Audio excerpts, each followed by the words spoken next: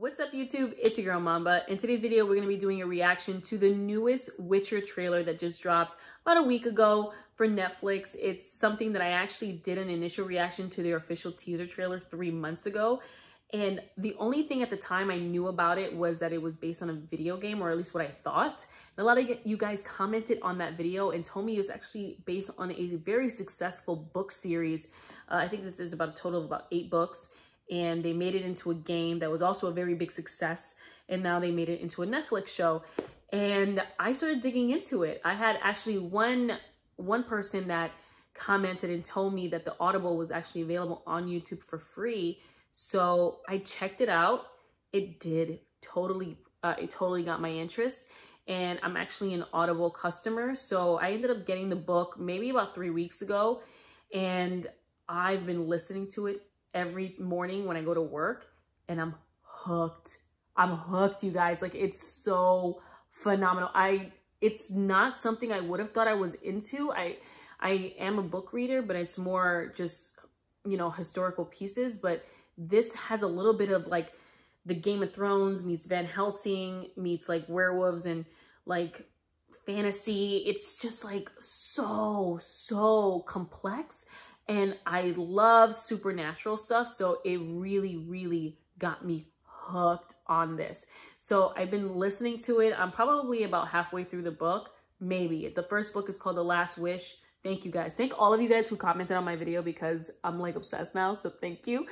So I'm listening to it. I'm getting prepared for the series dropping on December 20th, and I am loving it. It is phenomenal. The narrator on Audible, it's freaking ridiculous. So what I'm going to do is I'm actually going to leave in the description down below the link that for those of you that are not Audible customers, so you guys can actually listen to it.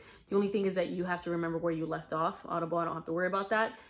But it is so worth it so that we can all like listen to the book and then watch this and binge, and then we'll do reviews because I'm freaking psyched. So I know a little bit, so that makes me more excited about this trailer. So let's watch this with Henry Cavill, Mr. Superman himself. Oh, just sex on a stick is what he is. Let's watch this.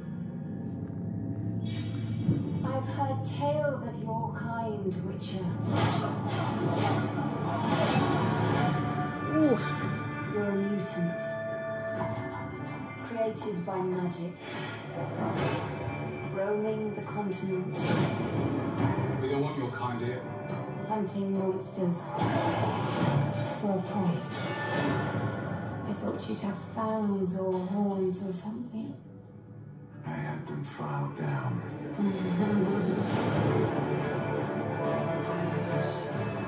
People call you a monster too. Why not kill them? Because they're hear what they say. All of our choices draw our destinies closer. If he's out there, there is still hope. Yo, those contacts are sick. I have to find Geralt for me. Yes, Henry! Yes. Don't judge me. Ooh, Roach. Witches can't feel human emotion. What do you believe in? Evil is evil. Lesser. Greater. Middling. It's all the same. Ooh.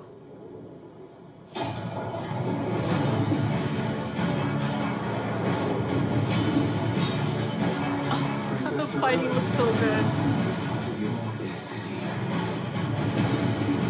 I'll protect her. If you dismiss it, you will unleash true calamity upon us all. I'll take that chance.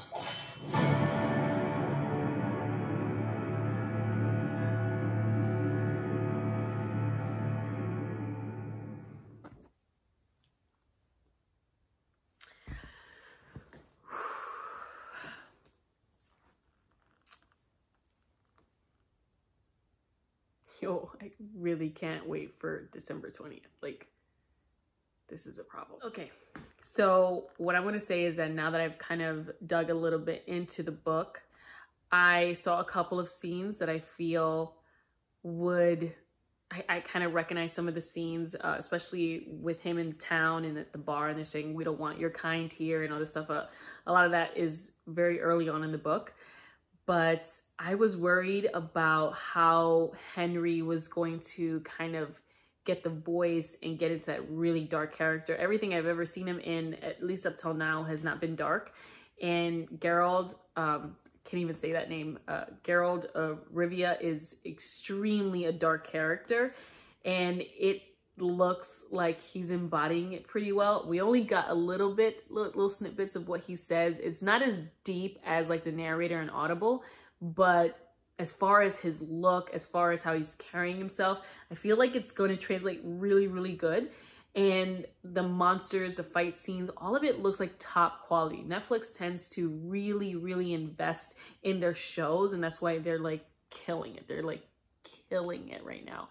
And it looks really up to par, and being that they have the flexibility that they're not putting a whole book into 2 hours as a film, but they have an actual series and they can release a lot of actual shows. Like, well, they have a lot of episodes, so they can really get into detail and stay really consistent with the book.